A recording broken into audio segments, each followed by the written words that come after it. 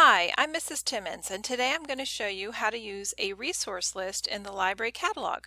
First, you need to get to the library catalog. So go to Only 2 Clicks and click on the HH Library Catalog picture. That will bring you to Destiny, our library catalog, and you need to log in with your own username and password. So go to the top right-hand corner and click the Login button. And just like everything else on campus, it's going to use your same username and password, first.last.year. So I'm going to pretend for this example that our student is named first name book, last name girl, and she's graduating in 2025. So that is her username. You don't need to include the @harpethhall.org at the end. And again, I'm going to use the same password that's used for everything else on campus. That should let our book girl into her account. You can tell that it worked because here you will see your name. From after you've logged in, you can now see a few more things that you couldn't see before. So I'm going to go into My Info. And notice that I can see the books that I have checked out.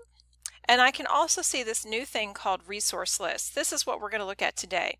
If I click on Resource Lists, it's already highlighted my list. I can see all the lists that I have access to.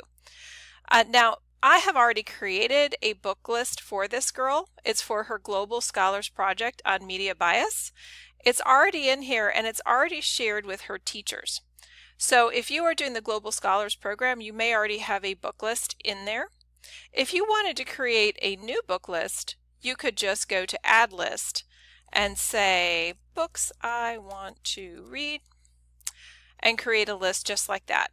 After you've created your list, go to the Catalog tab and search for something on your topic. So since my Global Scholars subject is Media Bias, I'm just going to do a quick search in the catalog on Media Bias.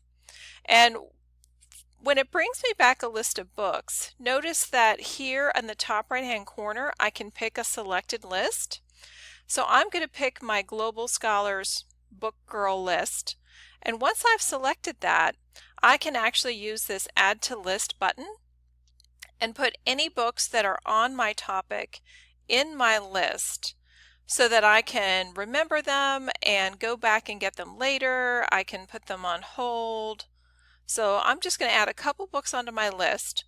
So now when I go back into Resource Lists and I click on my global list, all of my books are listed right there in an easy place. So now I can come into the library, find the call numbers, hopefully find my books right away, and be ready to go and start my research. Thanks. Bye.